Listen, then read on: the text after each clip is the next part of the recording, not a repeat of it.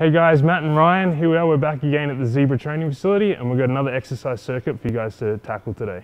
Hey guys, it's Ashton Morgan here. I'm getting ready to join this workout today. So yeah, let's get it started. Let's go. Next exercise we have is the 1.5 rep rear foot elevated split squat. So to get some more volume in for our quads and our glutes and our leg muscles, we're going to lower down, knee as low as we can to the ground, keeping that front leg almost to parallel. We're going to extend up about halfway, and then we're going to go back down to our bottom position and then extend all the way back up to the top. So again, we're getting more volume as you're basically getting 2 reps for every 1 time that you're going down from the top position. So this one, probably starting at 5 reps and then progressing up to 10 reps as we get better with the exercise.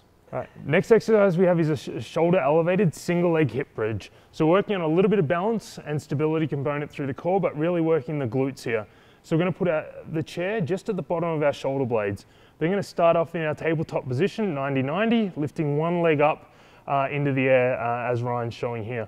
We're then going to lower down our hips almost to the ground. We don't want to touch the floor. We're going to really use the glutes to extend back up. We want to try and make sure at the top of the exercise we get into this flat position. So knee, hips and shoulders are all in alignment. With this exercise, probably starting off at 5 reps, and if you get really good at this, you can probably progress all the way up to 15. Next exercise we have is the straight leg sit up, but this time we're going to go with the 5-second eccentric. So with the 5-second eccentric, we're going to come all the way up nice and fast. So it'll be about a 1 second, 2 second movement on the way up, press the book up above the head. Then we want to slowly lower down about 5 seconds or even more if you can.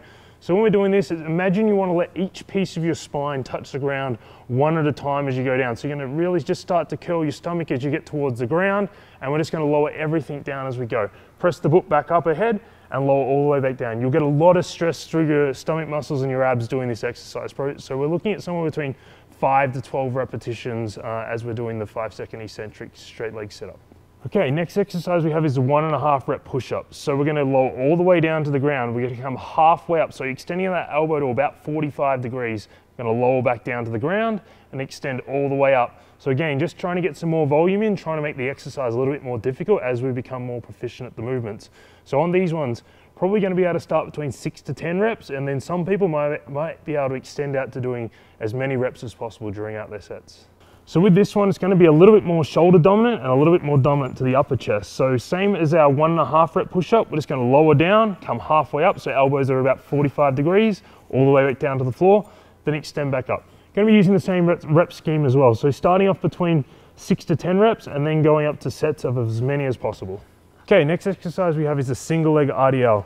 So with this one, we're going to need a weight in our hands, so we're using the book here. So what we're going to do is we're going to stand on one leg, so Ryan's standing on the left here. We're going to hold the weight between both hands, and then we're going to extend the right leg out behind. So when we're doing this exercise, the biggest key is we want to keep a nice flat spine, don't let the hips rotate, and get that leg out nice and straight behind. What we don't want to see happen is the hips rotate and open up. We want to make sure we're really targeting that hamstring and the glute of the leg that's on the ground. So with this exercise, probably starting off between 5 to 6 reps and extending somewhere up to 12 repetitions. I hope everybody had a good workout today. I'm nominating Justin Portillo to participate in the next circuit. Everybody stay safe. Hope to see you guys soon.